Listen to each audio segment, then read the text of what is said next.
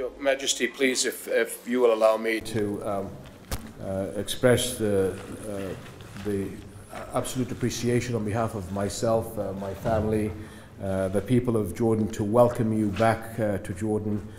You have been an old and dear friend of His late Majesty King Hussein, and I had the honor of getting to know you during that relationship, and then a relationship that has been developed between both of us, but also with the younger generation, shows the strength and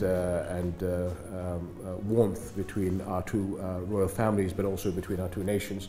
I also wanted to take this opportunity to congratulate you on your 51st year as a statesman and as a leader in the world that has had so much experience. Your country has navigated the challenges that all of us have in the world, with the challenges that are facing not only Islam but the region, with your usual ability to bring calm and common sense to a very important dialogue. So I wish you, sir, your family and this delegation and the peoples of Brunei continued success and the strength of relationship between our two countries. Earlier this morning there's been a series of memorandums between our two countries in cooperation, obviously, in the defense, tourism, customs and infrastructure, and that again is a message to our peoples how close and important the relationship is. And so we've alluded also obviously to previous cooperation, not only on trade and investments, but also the defense and intelligence aspect. Our relationship between our two countries have been so strong. And the participation of your side in the Aqaba process meetings, which is a way of looking at the challenges of terrorism and extremism in a holistic approach. So I wanted to thank you for that, but again, in front of my people, to again thank His Majesty for the strong role you have played in the defense of Jerusalem for as long as I've known you, when there has been suffering for the Palestinian people and for Jerusalem. You have given aid to people, whether it was in Gaza or in the West Bank, and that has always been very appreciated. You have always looked at the challenges that people have in our region.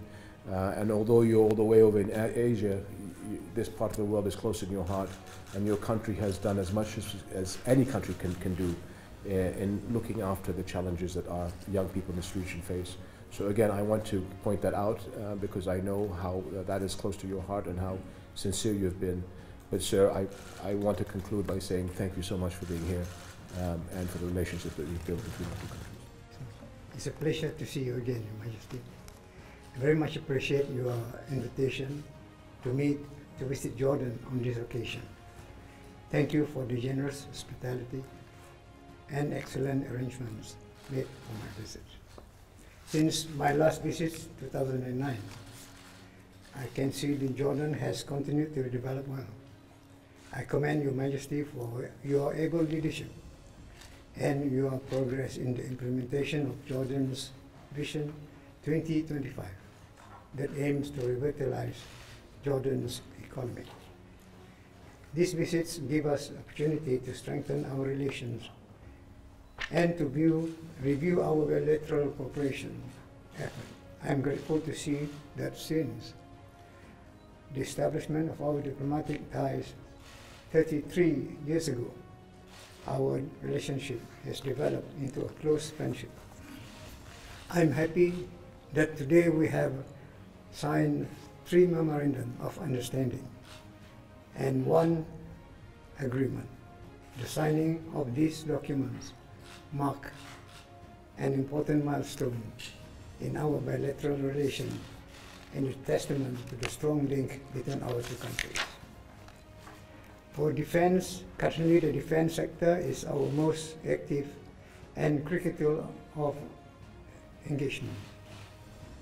The reciprocal of participation in international defense events organized by each other is but one demonstration of our close relationship. I would like to take this opportunity to thank your government for inviting Brunei to such events in Jordan. The frequent exchanges of training programs between our officials are important opportunities to learn from each other in a rapidly advancing field. The MOU on defense cooperation expresses our mutual respect for each other, extends our partnership in this area, in this arena, and it will be a platform for concerted action. I am confident it will contribute in a meaningful way to increasing the security of our respective nations.